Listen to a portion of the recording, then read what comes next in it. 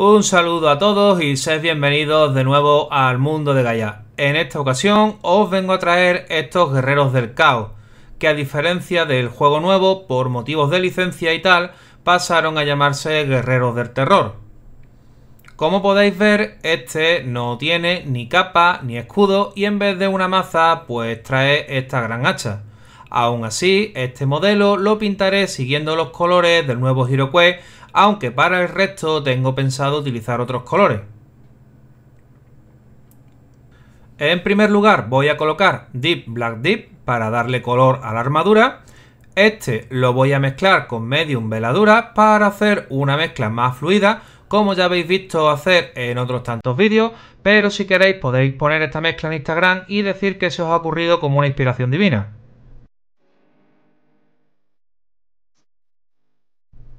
Pues este color tan líquido va a fluir por toda la armadura rellenando y marcando las sombras. Con todo y eso daré después otra mano para oscurecer todavía más el tono y así obtener un negro más oscuro para trabajar el metal no metálico.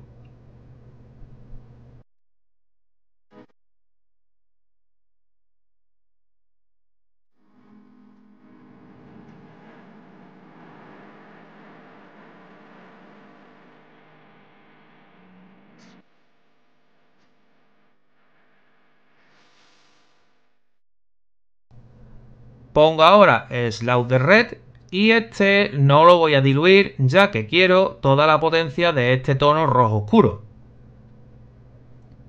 Con este voy a pintar los guantes, a pesar de ser un color muy oscuro e intenso, también daré una segunda mano, ya que queda mucho mejor y definida la sombra.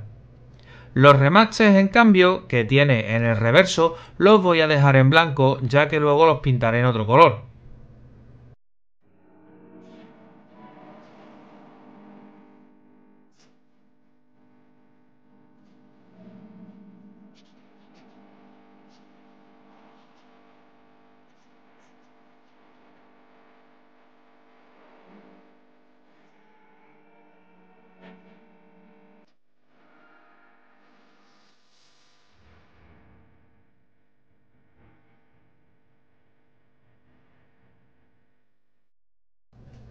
Seguimos con los colores oscuros y ahora voy a utilizar Dark Wood, un marrón con mucho tinte, y con este voy a pintar las botas de nuestro guerrero. Este color hay que moverlo rápido y cubrir la zona, y si nos hemos dejado algún sitio sin pintar hay que ir rápido antes de que el resto se seque o quedarán surcos y manchas raras.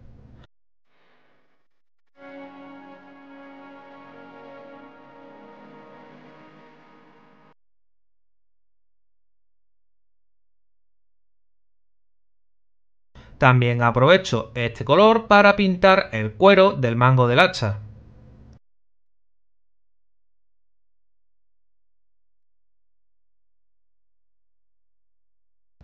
Y para continuar con el hacha voy a usar marrón de las 𝐏𝐫𝐶𝐮𝐜 de Vallejo. Este tono anaranjado tan fuerte que no he diluido va a encajar perfecto con la atmósfera de colores que quiero darle a la miniatura. Si empezamos la pincelada arriba y la acabamos por encima de la mano, vamos a hacer que se acumule el pigmento en esa zona y haga una sombra para que parezca más oscuro por el agarre de los propios dedos.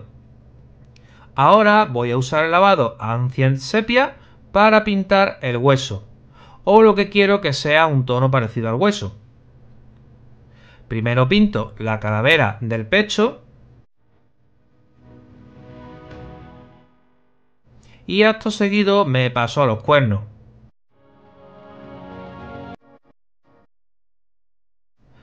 Estos primero les doy una capa muy fina que voy arrastrando hacia abajo y al interior, y por último en la zona baja acumulo a conciencia el lavado para crear una zona mucho más oscura. Este es un buen truco para hacer que los cuernos parezcan más realistas.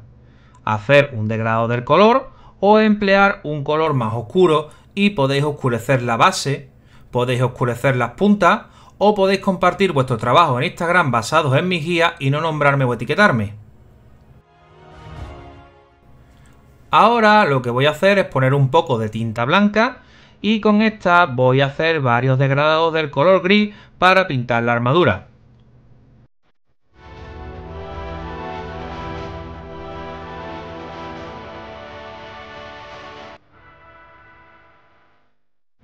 Con un color oscuro muy cercano al que ya teníamos, he pintado la zona central sobre la que voy a trabajar la iluminación. Los tonos de sombra más oscuros, eso los dejo sin tocar. Dentro de la zona que me he marcado, voy a ir iluminando creando zonas que quiero destacar, que serán aquellos puntos donde haya que incidir la luz de forma más directa. El degradado de grises me permitirá ir afinando más y más estas luces hasta alcanzar el tono deseado.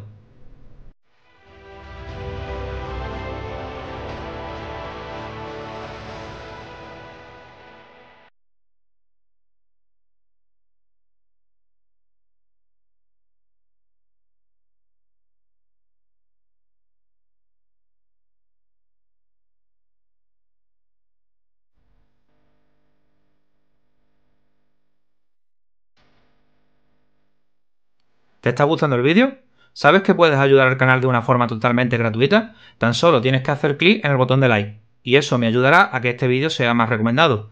Además, también puedes dejarme un comentario. Esto sirve para que yo pueda seguir trayendo contenido. Y si realmente te gusta mi trabajo, te invito a suscribirte en este botón de aquí. Recuerda activar todas las notificaciones y así estarás al día tanto de vídeos nuevos como de la pestaña de comunidad. Y ahora continuemos con el vídeo. A continuación, voy a darle más definición al metal no metálico perfilando todas las aristas.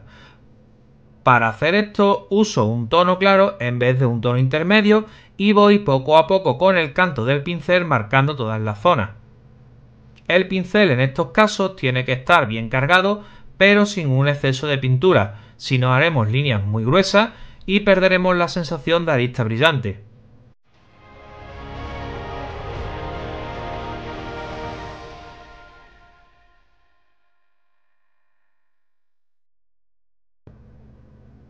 Por último, añado un poco de cobre marrón de Vallejo y ahora voy a por los remaches.